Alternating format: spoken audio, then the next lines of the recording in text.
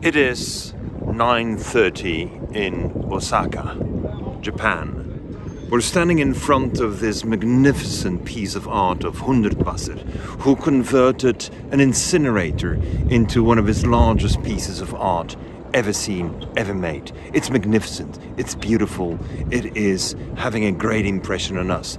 And then we're standing here in front of the boat. The boat, which is this solar boat with hydrogen, this incredible ship that is going to start its voyage around the world. We're leaving here in a few minutes' time. And as we are leaving, we're going to have tested the technologies of the future.